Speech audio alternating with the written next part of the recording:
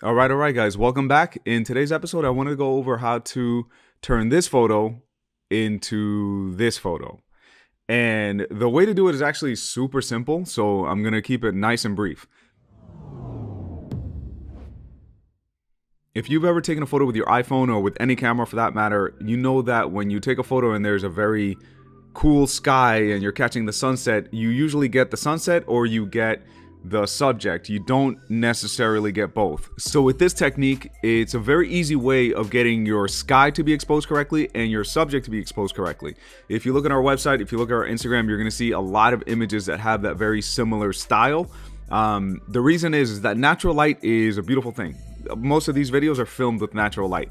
And when natural light is good, wonderful, we can do it. But when it's not, we need to know either how to fight the sun in order to get what you want out of the scene, or you can use modifiers in order to create the scene how you want it to look like, not what it actually looks like. So in the photo that I showed in the beginning, it's a photo of a professional cyclist, Sharon Smith.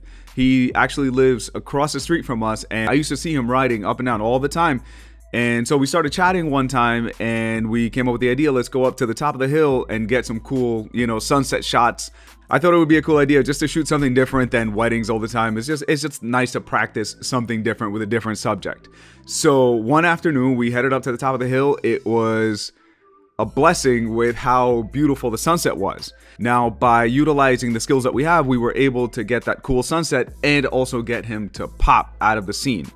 And the way we do it is by using off-camera lighting. But rewind, before off-camera lighting even comes into play, what we do is we expose for the background. So in the photo that you're seeing right now, you're seeing that we were exposing for the sky, and the numbers for that were 1/250th of a second, f11, and ISO 100. We were shooting that with a Sigma 14-24 and the Sony A9. So with those numbers in mind, you see that the photo is actually very dark. You can't really see anything. It's just basically a silhouette. So what do we do next? We introduce some lighting. So what we used is a Godox AD200, like the one I'm holding right here. It actually was this one. And we used a MagSphere from MagMod. The reason for that is we wanted the light to be just a little bit softer. I didn't want to put an umbrella or a softbox because I was by myself, and if I did that, it would become a parachute, and that would be the end of this AD200. We've already broken a few, so we don't need to break any more. By using the MagSphere, it softens the light without running into the risk of it falling over. As you can see in this image, where it was still in the corner of the frame, you can see it's right on the outside of the frame to light Sharon from the left side while I was exposing for the sky. I was on the widest setting of the 14-24. So if you want to see how to shoot environmental portraits with a wide lens, I linked to the video below. It's a very specific way of doing that because if you're too close to your subject, it's really going to warp them. So make sure you pay attention to that. And just to add to the numbers, because I didn't mention it before, I'm pretty sure since we were at f11, the flash power was probably at half power or full power. I can't imagine it being lower than that because at f11, you do need a lot more power to bring your subject out of the dark scene. If you want to learn more about off-camera lighting, we did post a video about overpowering the sun in the middle of the day, which is not usually what we would want to do, but sometimes we have to. So check that video out. I'm also going to link it at the bottom, and I'm also going to link it at the end. Now, once we got our exposure down and it looked good, what I always recommend is getting different angles. So don't get just like one shot and then go, okay, we're good, we got it. You have the lighting down already, so don't move it. Leave it where it is unless you need to adjust, minor things.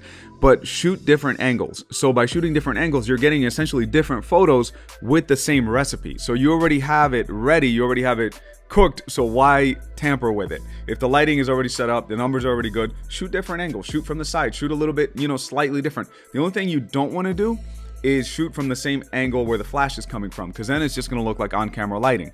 What do I mean by that? So if I have my flash on the left side right here, I would shoot from here, I would shoot from here, I would shoot from here. I can shoot from different angles from here. I wouldn't come and shoot directly from the same angle that the flash is coming from, because that's going to look like the flash is directly on top of my camera, which defeats the purpose of having off-camera lighting. So that's a little extra tip, shoot different angles. Don't shoot it from the same angle as light is coming from. Also, another technique that we use is high-speed sync. It's not something that I would recommend doing when you're starting out, but it's something that I would recommend playing with once you get a little bit more comfortable with off-camera lighting. I did post a video about high-speed sync and you can check that out. Also, it's in our channel.